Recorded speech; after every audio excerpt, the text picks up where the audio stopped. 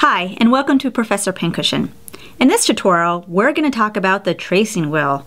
You can see I have two examples here. I have one with a serrated edge and one with a smooth edge. So this one I use for pretty much all my projects. I would use the smooth wheel if I was working with more delicate fabrics, so I don't have to worry about the snagging anything. But in this particular tutorial, we're going to be talking about how to use the tracing wheel, and I'm going to show you two different examples so it'll become an invaluable tool in your sewing box. The most common use of the tracing wheel is transferring your marks from your pattern pieces to your fabric pieces. And you can see right here on my pattern, I have this line right here, which needs to be transferred to my fabric piece. Now there's different methods for doing this, but the quickest is using your tracing wheel and some transfer paper, which I'll show you how to do.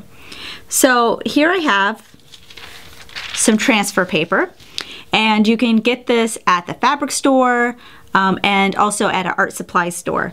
And if you look on one side, it'll be white, and then the other side will be dark. So this is the ink that's going to be transferred to your fabric. I'm going to have, let me just move this dark side on the wrong side of my fabric. And this only works with a single layer of fabric. So if you have two pieces pinned to this pattern, you're going to have to separate them and do them individually. So I'm going to lift it up so the wrong side of the fabric goes to the dark side of the paper, the ink side. Okay. And then all I do is get my tracing wheel and I go right over my line. And I like to go in a back and forth direction like this, just because I'm going to definitely make sure that it gets transferred. You need to do it pretty hard. And then do the other side. And anytime I have any lines that I need to transfer, I would just do it in this method, and that's all it takes. I flip my fabric over to the wrong side, and here you can see my marks right here. And it doesn't smudge, and when you're done with the marks and you're ready to get rid of them, you just erase them like a pencil. And the nice thing about the transfer paper is you can usually use the sheet over and over and over again until it wears out. So you don't really need a lot to get started, but that's how you transfer your marks. Another method that I like to use my tracing wheel for is if I need to make a copy of a pattern piece. So if you have a pattern that you like using but you've used it quite a bit, so the pieces are a little worn and torn and you feel like you can't salvage them anymore, what you can do is make a copy of it out of different paper.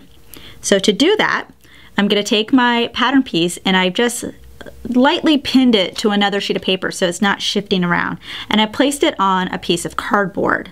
It works really well on cardboard. If you do it on a flat surface, this method doesn't work very well. I'm going to take my serrated blade and I'm going to go right along the perimeter of the pattern, as close as I can get to the edge, and I'm going to press down pretty hard, and the little blades will go into the cardboard and you'll get a line. And if you go around the whole thing, you will make a duplicate of this pattern piece. So that's all I'm going to do is just go around the whole thing.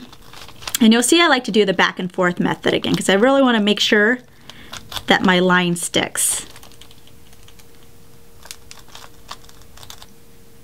Here I have my replica pattern piece, and I went ahead and did the transfer paper method in order to transfer my grain line and any marks I had, and even a notch over here. This one I did on a flat surface. This one I did while it was still on the cardboard, so it definitely is a little better if you do it on a flat surface, but I would still go over this with a more permanent marker. Also, don't forget, if you do this method in order to copy some of your pattern pieces, not to forget to write what exactly the pattern piece is and then how much you need to cut out of each piece, so the pattern directions. So that's going to be very important so you can keep making the things that you like to make.